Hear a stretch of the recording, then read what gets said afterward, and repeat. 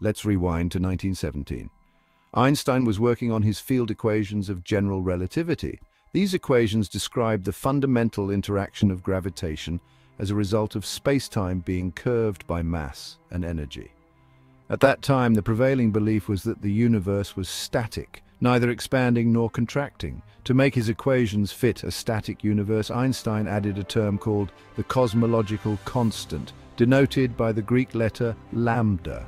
This cosmological constant acted as a kind of anti-gravity force to counterbalance the pull of gravity and keep the universe static. Fast forward to 1929, Edwin Hubble discovered that the universe was actually expanding. Einstein promptly discarded the cosmological constant, calling it his biggest blunder. For decades, most physicists agreed, setting the cosmological constant to zero. But here's where the plot thickens. In the late 1990s, astronomers discovered something astonishing.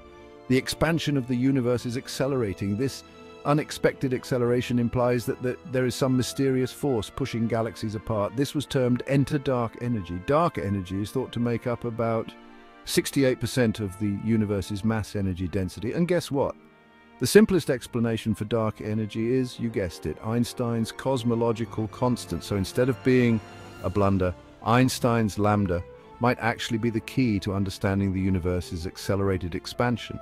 According to quantum field theory, empty space isn't really empty. It's filled with quantum fields that exhibit fluctuations in their ground state, also known as zero-point energy. These fluctuations contribute to the cosmological constant. Here's the kicker. When physicists calculate the vacuum energy from these quantum fluctuations, they get a value that's 120 orders of magnitude higher than what is observed. This enormous discrepancy is famously known as the cosmological constant problem and has been called the worst theoretical prediction in the history of physics. Did you know that the basic problem of vacuum energy producing a gravitational effect was identified as early as 1916 by Walter Nernst? Nernst predicted that this value had to be either zero or very small. In 1926, Wilhelm Lenz took this idea further. He concluded that if we considered waves of the shortest observed wavelengths, around 2 × 10^11 cm, and converted this radiation to material density, we would get a vacuum energy density so high that the radius of the observable universe wouldn't even reach the moon. Fast forward to the 1940s, when quantum field theory was developed. The first to address the contributions of quantum fluctuations to the cosmological constant was Yakov Zeldovich in the 1960s.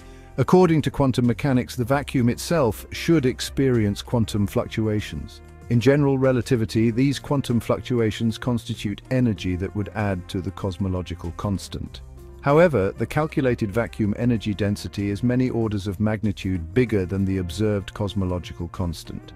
Original estimates suggested a mismatch as high as 120 to 122 orders of magnitude.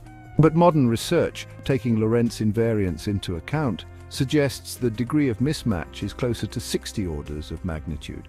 With the development of inflationary cosmology in the 1980s, this problem became even more significant. Cosmic inflation is driven by vacuum energy, and differences in modeling vacuum energy lead to huge differences in the resulting cosmologies.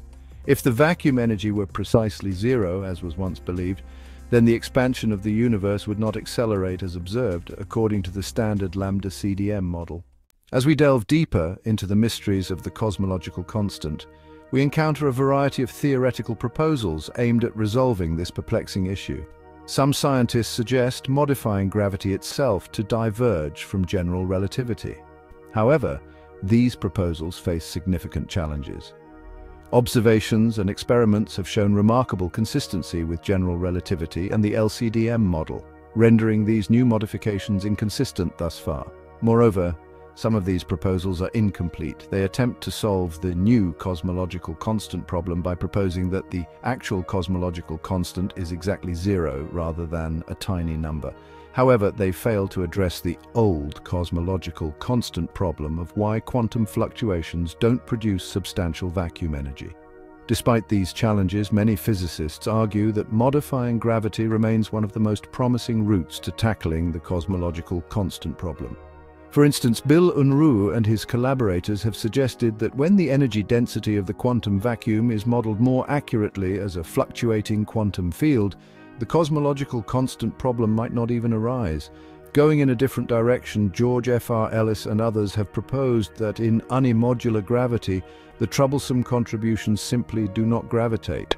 Recently, a fully diffeomorphism invariant action principle has been proposed, giving rise to trace-free Einstein gravity, where the cosmological constant emerges as an integration constant. Another intriguing argument presented by Stanley Brodsky and Robert Schrock involves light-front quantization. They argue that in this framework, the quantum field theory vacuum becomes essentially trivial, leading to a prediction of zero cosmological constant in flat space-time. In 2018, a mechanism was proposed to cancel out the cosmological constant through a symmetry-breaking potential in a Lagrangian formalism. This model suggests that standard matter provides a pressure counterbalancing the action due to the cosmological constant. In 1999, Andrew Cohen, David B. Kaplan, and Ann Nelson introduced the CKN bound, proposing that correlations between UV and IR cutoffs in effective quantum field theory can reduce the theoretical cosmological constant to the measured value. This was further confirmed in 2021 by Nikita Blinov and Patrick Draper through the holographic principle. Some also propose an anthropic solution, arguing that we live in a region of a vast multiverse where different regions have different vacuum energies. These arguments suggest that only regions with small vacuum energy like ours can support intelligent life. While these ideas date back to the early 1980s, they gained more credibility after the discovery of dark energy and developments in string theory. As we continue our journey into the enigmatic world of the cosmological constant, it's crucial to understand how vacuum energy has evolved over time. The calculated vacuum energy is a positive contribution to the cosmological constant because the existing vacuum has negative quantum mechanical pressure. In general relativity, negative pressure is a form of repulsion, influencing the gravitational dynamics of the universe. But how do we calculate this elusive vacuum energy? Scientists sum over all known quantum mechanical fields, factoring in interactions and self-interactions between ground states. They then remove all interactions below a minimum cutoff wavelength.